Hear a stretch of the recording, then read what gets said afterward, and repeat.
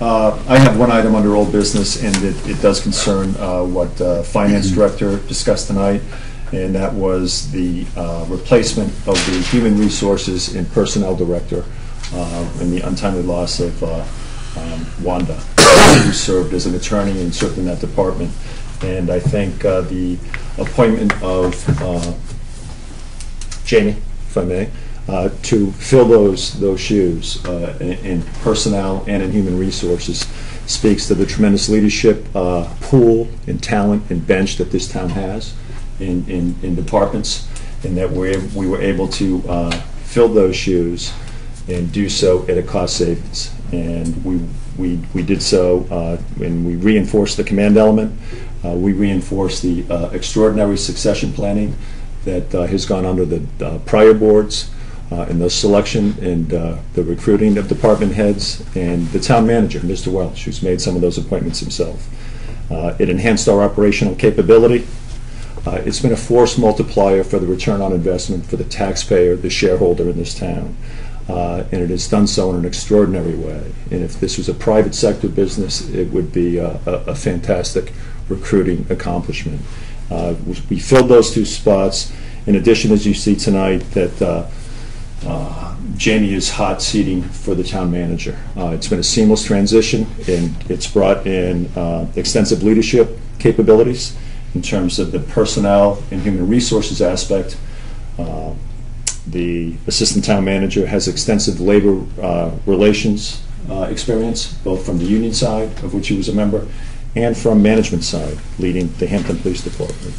It's a tenure of magnificent and sterling, scintillating executive leadership in a municipal platform that is now approaching 30 years. And this is a department, the Town of Hampton Police Department, working in one of the most dynamic, challenging platforms in the state of New Hampshire, period.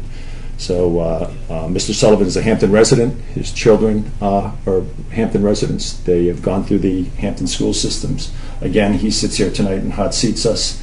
And again, it has been a seamless operational transition. And at a time of need, he is simply here in interesting times for the town of Hampton leadership positions.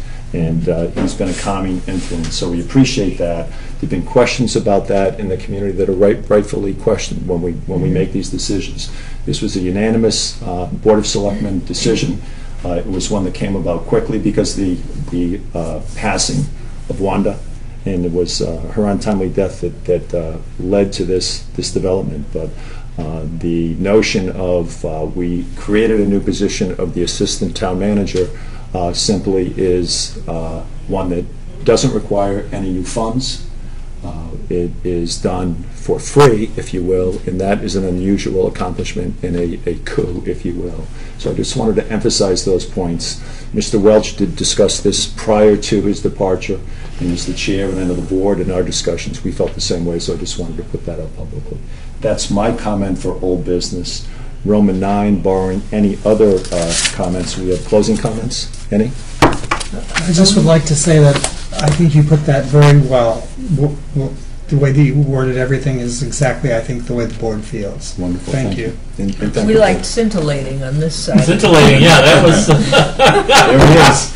it is. Just before you go on, Phil. Yes, ma'am. Well, and also in a situation like this, in a town of this size, with the stress factor of management, this is giving the manager an opportunity to recover from his surgery without all the stress and worry, and knowing that the town is in good hands.